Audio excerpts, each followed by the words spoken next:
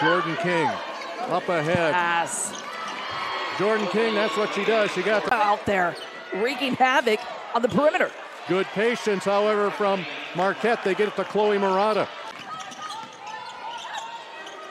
Lobbing deep, and that's where Marquette can go get it. They get it to Lauren Van Clunen. That she views every DePaul shot by a teammate as a pass, and that's her mentality going in for. Shot from Carissa McLaughlin.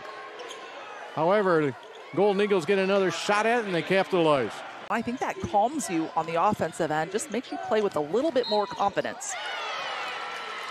Sonia Morris in her last two halves of basketball, 33 points. Jordan King. Her numbers in this game, McLaughlin only with 2 field goal attempts. Chloe Murata has it. One little ball fake, and Murata. Marquette sticks with it, the offensive rebound. Just been a huge missing component in this game. Here she is, and there she goes, right on cue. We just saw Sonia Morris, star guard for the Blue Demons, out with an injury, and Van Clunen there scoring off the steal. Interest Arena, now the full-time home of DePaul women's basketball. Great baseline drive. How about the 10 to shoot? Strong drive to the basket by Liza Carlin. And there is the first three of the night for Carissa